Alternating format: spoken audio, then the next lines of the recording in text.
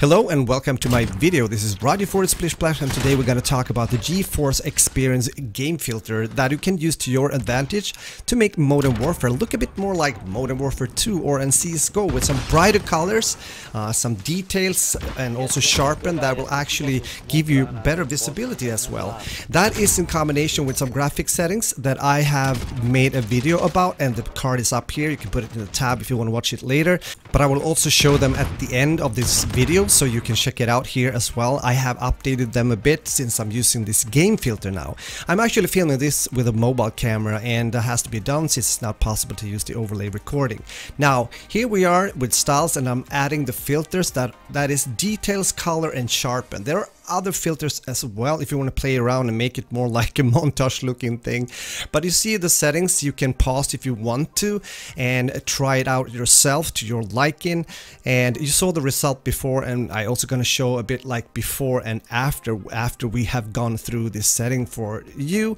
And let me know in the comment section if this is something you are already using, or especially if you're trying it out after watching this video and if you get better results.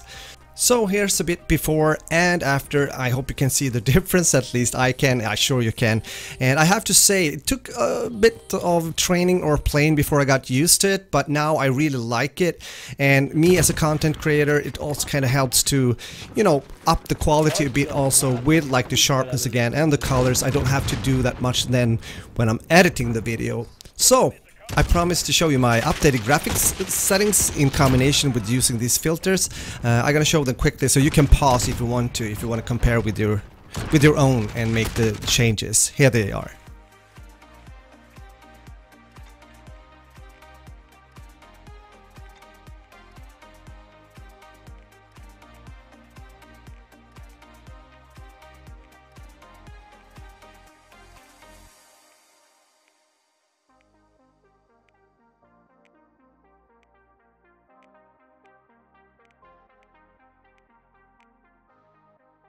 So that was my updated settings that I'm using right now in combination with this filter as shown before.